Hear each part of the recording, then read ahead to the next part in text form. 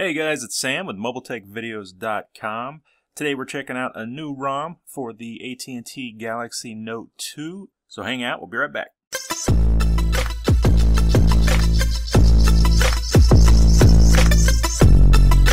So this ROM is called Dirty Unicorns, which is a pretty funny name. And it's a 4.4.2 KitKat ROM. First things first, give big thanks to the developer of this ROM over on XDA, a recognized developer. His name is JMZ. So maybe Jims, maybe? Either way, big thanks to him for hooking us up with this.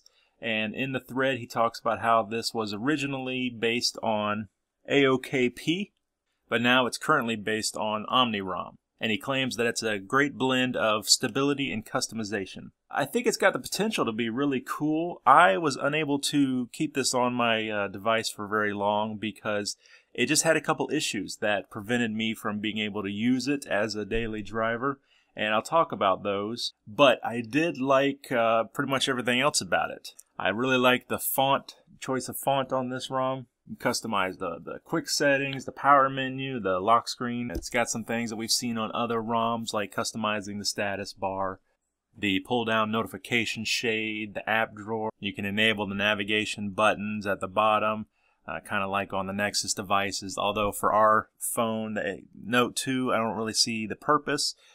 So you see we have two launchers right out of the gate. Google Now Launcher and the Launcher 3. We'll take a look at both of those. I've been using the Google Now Launcher as my primary launcher. You guys probably know I love Nova Launcher. That's my main launcher that I use most of the time, but I'm really getting to like this Google Now Launcher where you can swipe over and have the Google Now pop up. I think it's great, although I am missing the ability to jump right into the system settings through the menu button. So you see the dialer has a white theme, which is nice. Could make it a little difficult to see in bright light outdoors. Contacts application, which we're all pretty familiar with. Here's the messaging, and take a look at the keyboard as well.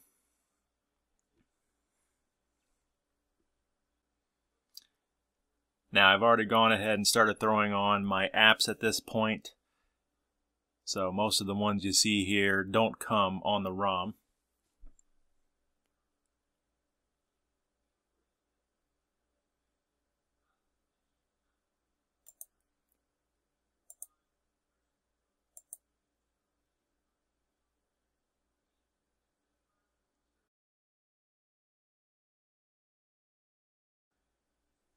We'll run a quick quadrant standard test here. Let's go ahead and clear all our apps.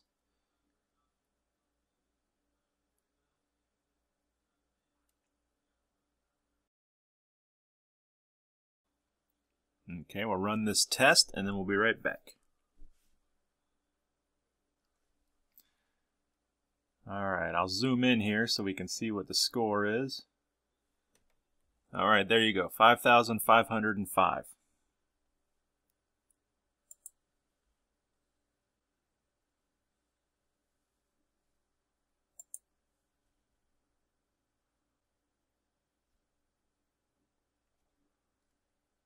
We'll go check out the About UI section here. And you see 4.4.2, and this is the February 17th version of Dirty Unicorn. Now it also has the dark UI theme, and then we'll go into the dirty tweaks. So in here you can customize a lot of different things. You can customize the notification drawer, lock screen, power menu, app bar, then it's got miscellaneous tweaks. You can customize a ton of things on the status bar, including the battery, the clock. As I said before, you can enable the navigation buttons. This ROM does feature the Omni switch, which you can use to quickly switch to previous running apps. You can also customize animations. It's got the active display as well as the Halo mod. Now in other KitKat ROMs I've noticed there's this bug running around where when you're typing out something in an email or text or online, and you have the option correct a word. When you click on that word, you get the little drop-down window of other suggested words that you might have intended to put.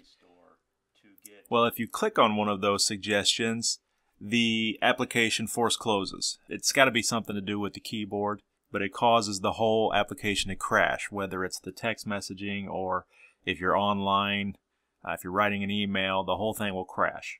It's prevalent in other ROMs that I've tried, but they seem to have fixed it in this one, or it's not an issue because I had no problems.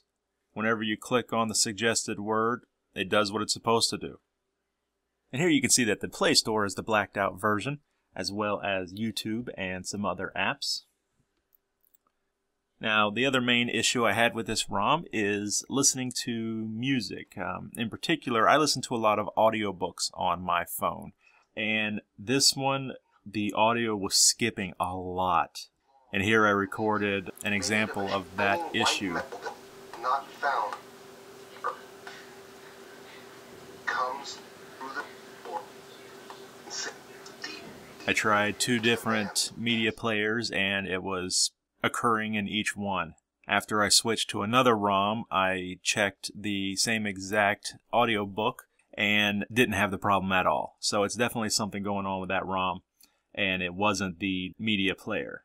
But that's it, guys. Real quick overview of the Dirty Unicorns ROM for the AT&T Galaxy Note 2. As always, I'll put a link to where you can find this down below. When you do go to the thread, be sure to hit that thanks button. And don't forget to check us out, mobiletechvideos.com. Follow us on Twitter and like us on Facebook. This is Sam, and I'll see you next time.